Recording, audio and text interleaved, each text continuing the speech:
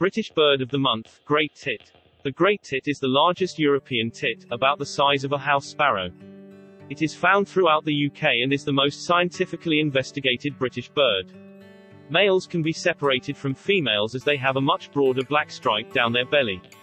The Great Tit song is varied, and this can give the impression that there are more of them in a territory than there actually are.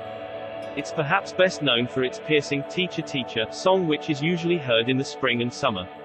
What they eat and what you can offer them. Great tits feed mainly on insects, such as caterpillars and spiders.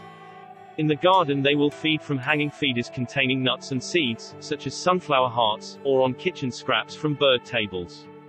In particularly severe winters they may consume nearly half their body weight a day in sunflower seeds, so make sure feeders are well topped up.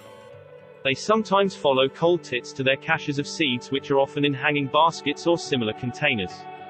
Bizarrely, great tits have been also known to feed on small hibernating bats.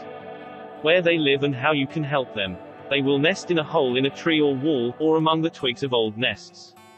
The nest is a cup made from moss, grass and down, and lined with hair, plant down and feathers.